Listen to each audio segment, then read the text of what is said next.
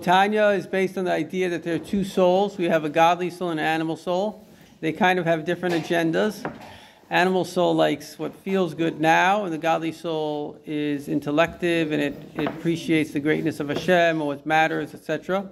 So they hang out in different parts of the body. I don't know if you've ever noticed you have some conflict in yourself.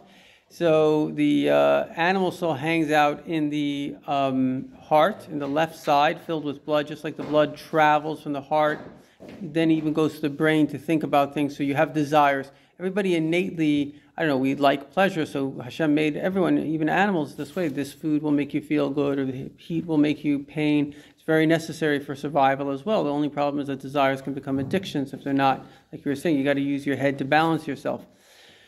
So the animal may have actually a very good mind. Some animals, as we were saying before, are actually mathematically even smarter than humans. Bees can do math better than supercomputers. And in fact, they actually communicate with a certain dance to the other bees where these flowers are. So very, very good mathematical brains, which is quite amazing. But everything is run by, how does it make me feel now? Do I want it? It's all instincts.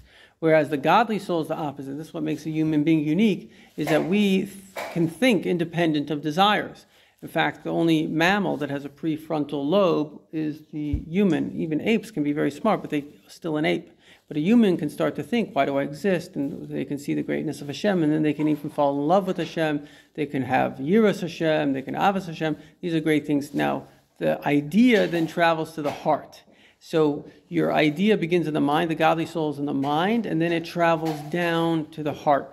As Tanya will say, we're always in a conflict between these two things. And we see it in many things in life, even dieting. I know I shouldn't eat that chocolate cake, but sometimes I do, right? Because the heart gets stronger than the mind. And so this is, as Alter Rebbe will say, the innate ability that a human being has is to control themselves. And this is really the whole idea of Chassidus and davening, which is that basically, in order to control yourself, you need two things. You need to want to control yourself, and then you have to control yourself.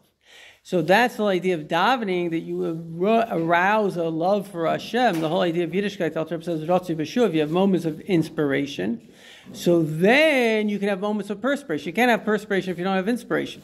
So we're meant to delve into the kedusha of davening. Shabbos of the day is davening. Delve into it. Feel something, and then when it comes the rest of your day, let's say you're in work, and it's a question of ethics, a question of doing this, a question of that, you already have the motivation, you have the Avas Hashem, the love of Hashem that's coming down, so the heart may be saying this, but the mind that says something else already, now it's just up to actually disciplining yourself. No, I love Hashem so much, I'm going to do it, as later in Tanya will give us various meditations, etc.